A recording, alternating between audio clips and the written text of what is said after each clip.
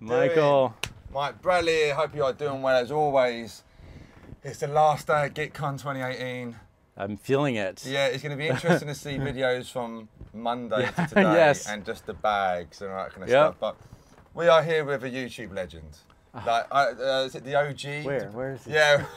David Wallimann is here, ladies and gentlemen. Oh, thank you. Thanks for having me. How you doing, my friends? Good, man. It's so nice to finally meet you in person. Likewise. It's, I've said to David, I don't want to say it on camera, that it's his fault I'm involved in YouTube, because I think it must have been 2011, 2012. I saw a video of David's, basically how, as a guitar player, how to start doing YouTube videos. I remember. That's right. And I was like, I think I can do that. I think he was making it sound very easy, and you know, just basically put videos up as much as you can. Be yourself. Basically, be yourself. All these kind of, you had like 10 tips, didn't you? You know, consistencies and stuff like that. So this is all your fault. Well, I'm sorry, but you know, I mean, a lot of people have watched, but not many have put that to practice. So that's to your credit. Congratulations. Oh, thank you. You've done it. You. Yeah, right. Yeah, you know, it's always, you know, it's like, how's this crazy world work? But you know, coming somewhere like this, it's amazing to meet everyone who's in the same boat as us. Yeah. Because it can be lonely, you know. A lot of time, you know, you're doing stuff on your own, so to speak. Oh yeah. Yeah. And when I came here, and I'm sure you're the same, I thought I don't want to do any videos on my own. Because I'm always doing them on my own. So and got these amazing players, amazing people here. You want to kind of capitalise on that. Yeah, you man. know. But how's life? How's things? It's good. It's this is the second GitCon for me. Of course, yes. And this is the better one. Oh, the first one was awesome. Yeah. But it just keeps getting better. So oh, brilliant, and it's nice to just, like you said, get out of your basement or your room or whatever. Absolutely, and just talk to other people, get ideas. But the cool thing is, like you said, that you started because of me. But the cool thing is that this kind of job that we have is so unique and new that I'm learning tons from you too, watching your stuff and vice versa. So it's not like, you know, one person started it and has all the answers. Absolutely, yeah. It's always changed, and it's gone from. I mean, if you look at the really big guys, you know, it's gone from where it was just one guy. Sometimes not even. I mean, when I first started, I never mic'd an amp or anything like that. It was all very simple, you know. Yeah. And now, you know, people having big productions, big crews, and like it's hard to compete with that. You can't compete with that, you know, unless you know, get a windfall of money coming or something. Yeah. You can't compete with it. But I mean, I still like, you know, just a guy chatting about stuff, you know, as if they're your friend. You know, the camera's our friend, so to speak. You know, and seeing the audience that way. You know, so it's cool. And now I have you. I want to dive in the Wallimann mind, so to speak. You know, let's do it. And you know, obviously you're a fantastic guitar player, and even before cameras were rolling, you know, your open chords in the world. You know, you're very chordal, and it's good to be interesting to see how you view the neck of the guitar and what you're thinking, and more importantly as well, what you can't do, like what you're trying to work on doing and stuff like that. There's you know, tons of those. Where should I start? Well, let's see how you view the, like, say, especially your chord knowledge and stuff like that, because you certainly have a very good chord knowledge. Yeah, well, all right, you're going to be disappointed, because here's what I do. I'm from a very traditional background, rock, pentatonic, stuff like that, and you think in terms of boxes, right? Yeah, absolutely, yeah. Stuff like that. And then I was working on a lesson for YouTube, and I had to map out the whole fretboard. So I was doing something, I don't know, A major, and then wrote all the notes, all the possible notes. And then I thought, well, I know that these notes together will be part of A major. And I also know that when you're building chords, like if you're building like triads, well, the traditional way of harmonizing, you take like the first note, the third, the fifth, and then the same thing from the second note, and so forth. And that is all part of A major. Then I was like, well, I can basically use any notes that I want, and it's going to be a chord. And I don't even need to know the name of the chord. It doesn't matter. I know it's going to fit. And that's kind of how I tried to visualize it. This probably started 4 years ago. Right. And so now if I look at my fretboard, instead of seeing like 3-note per strings or the cage system patterns, I try to see the whole thing. And if I'm in A major, I picked A because you got that open. Yeah. And so I could pick any note. I know that this note, for example, is part of A major because. Okay, so that's giving me one note. I'll look at the next string. Dun, dun, dun, dun. So I could pick this, this, this, this. It doesn't matter. I'll pick this. I don't know what's gonna. So far my chord has this and this. Right. Yeah. I like and then continue like dun, dun. Okay, this because it's easy to play. And then I could continue, and I could pick any. I'll pick this one. So I have now this, and this with the bass will be attracted to that, the root, which will be A, and this is part of A. Yeah. It's beautiful. What is it? Yeah. I don't know. I don't need to know. Right. Yeah. Exactly. Yeah. And it works. So good. Let's jam a little bit on this. I kind of like this. Let's do A major at a time.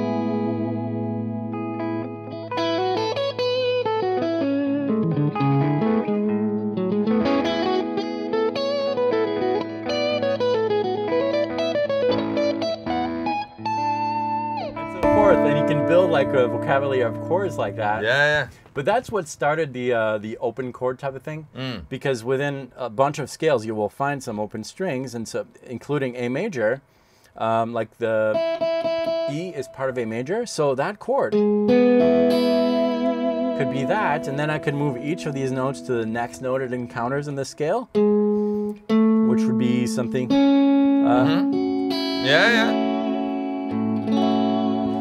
And so that's kind of the approach for chords. Yeah. And then the last thing I do is, do you know about the magic chord? I call it only I do it. Because nobody knows it as this, but it's this kind of shape, like 3 strings, 1, 2, 3. Pick your ring finger on the 5th fret of the 3rd string, for example, and then you do a bar on the 3rd. So that's the shape. Okay. This shape is magical because you can move it anywhere you want on the fretboard. Okay, get very dissonant, yeah. But here's the thing: you can play a low E string or an A on bass. It's always gonna work, and you can vary the. Yeah. Right. And it should sound like John Scofield. Yeah, you sound smarter than you really are, but I just kind of like this, doing stuff like that.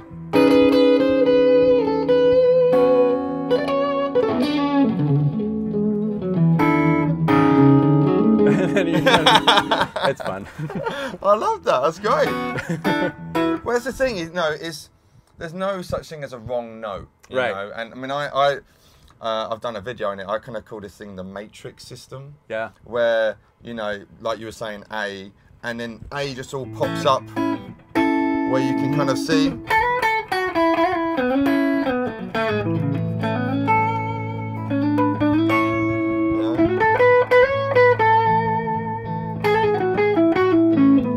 You're seeing the chords around it.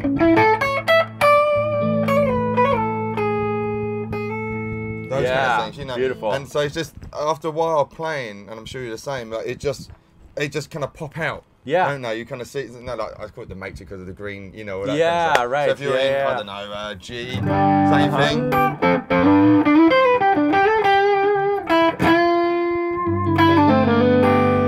That kind of stuff, that's tasty. That's nice. Yeah, so I kind of like to think of it as the matrix. So it sounds like a similar idea. We just have weird names to it. You know? And then so one thing I've been asking kind of everyone, from Phil to Nick, who is probably the greatest. Yeah, he's ridiculous. Oh my God. I think I've bigged him up in every video. He's just something special. Yep. But is there stuff you like? What really pisses you off? Like you can't, and you're kind of honing your skill on it and whatnot, or you've accepted that you can't do it. And here's the thing: I have mastered this thing. No. No. Has anyone ever said that? Well, no, there are tons of things that I saw your face dropping. Wait, what? Who's this guy? So arrogant. I love it. No. Yeah, there's tons of stuff. Tons. What I've been trying to work on since last GitCon is I've always had trouble with faster stuff, and every once in a while it's cool to do, but I can't last very long when I do alternate picking or whatever. Yeah, and so I've asked myself, like, are you really an alternate picking player or maybe a legato player? And I can never really find the thing that is the most comfortable. And I was kind of disappointed to find that it was economy picking. I love the technique. I love how it sounds. But to me, it was very limiting. So for those who don't know, economy picking, it's kind of a combination of alternate picking on the same string, down, up, down, up, down, up. Just alternate those. Yeah. But when you go to the next string, you do a sweeping movement. right? And so to me, when I was thinking about that, it's very limiting because you've got to plan your moves ahead to be in the right direction. But for some reason, this kind of came a little more naturally than the alternate picking. I'm not very good at it, but it was a little bit easier. And so I started just working on that. But the thing that is frustrating to me that you asked is that I seem to always be locked into some of those patterns. Like it's hard to get away from. I always do kind of like, so 1, 2, 3, 1, 1, 2, 3, 1, that kind of thing, and it's predictable. So I'd like to get out of that. That's what's frustrating me right now. I always, well, when people say like I'm stuck in a rut or anything like that, I always say about just try doing play on one string. You know, put a backing track on or something.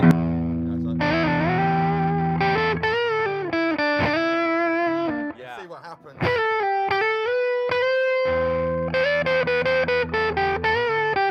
Got to try not to bend with this floating trem, but you get the idea.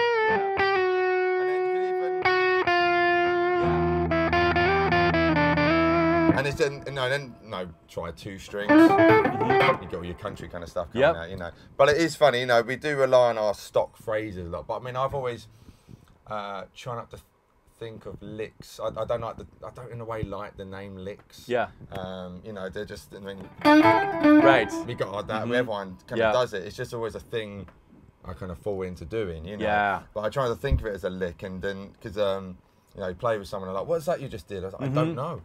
It's just, you know, it wasn't like I'm going to plan it. So I can see what I mean about the comedy picking probably annoys you because you, I mean, I've never, I can sweep a bit, but it's a bit tricky, you know. It is. But some people, they can really get that down up pick. I've got to think about it. I'm not really, but the challenge with that though is that it becomes mechanical too, and you don't want to go too far into that extreme. You want to be just kind of, you know, like Eric Gales. You know, that guy's just free. Exactly. He just goes off it, but then he's got like he does a comedy picking. I think. I think so. He's a straight up down up picker, you know. And he probably doesn't really think about it too. Like, I was saying to someone the other day, like I doubt someone like Mike Landau, who I class as one of the best out there. I doubt he's sitting there in front of the TV going.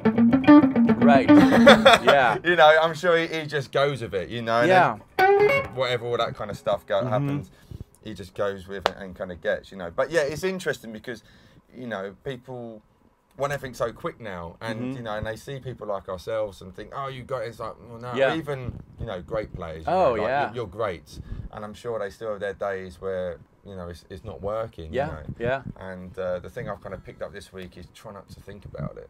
And just, you know, if you start thinking about your picking hand or your left hand, especially when you're in an environment like this where I'm sure you just how have you found these videos? Like I'm used to, if you do a mistake, you just kind of stop it. But this is live. It's like we're doing a live stream in a way. You know, there's no stuff. So it's like usually like, oh no, let's do that again. I just cocked up there. It's like none of that. It's very genuine. Absolutely, absolutely. It's great.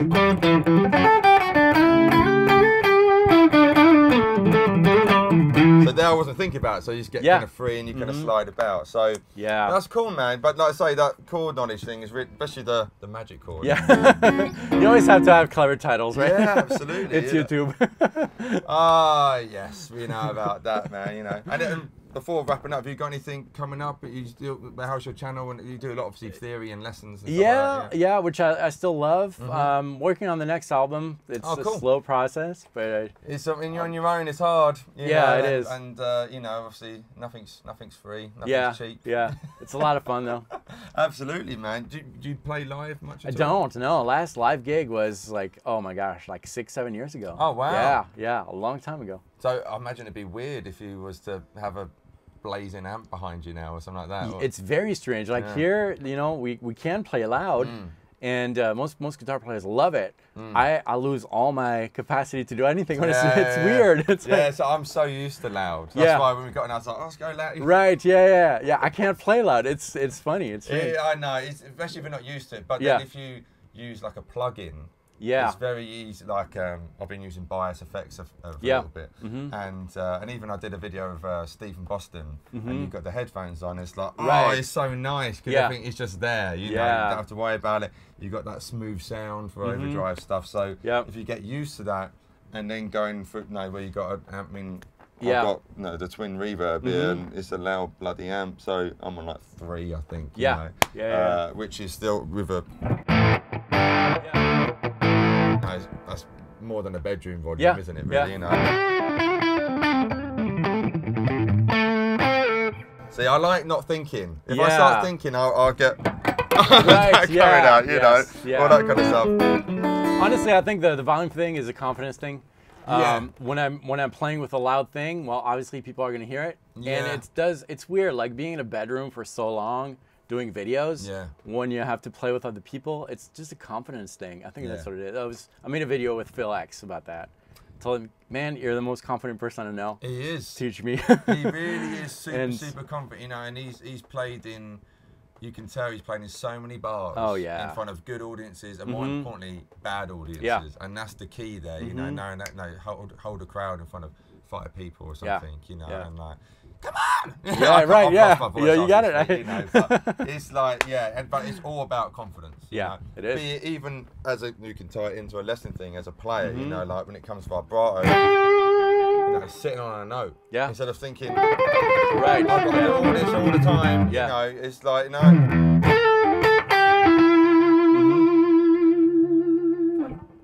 Right.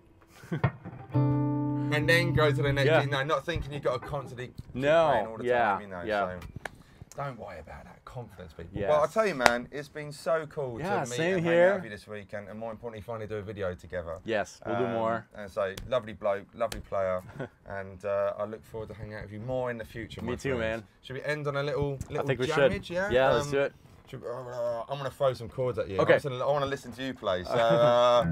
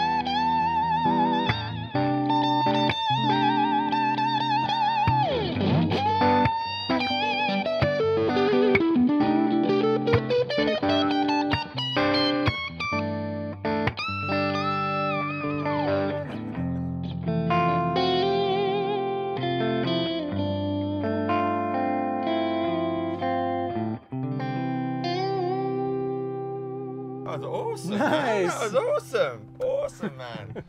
GitCon 2018. I'll put links to David's channel. You should know. You should be already subscribed to David's channel if you're not. What's the man over here? But Mike Bradley, very much signing out. Thanks, Mike. Love you hanging out. Take care. See you guys. The devil's on my side.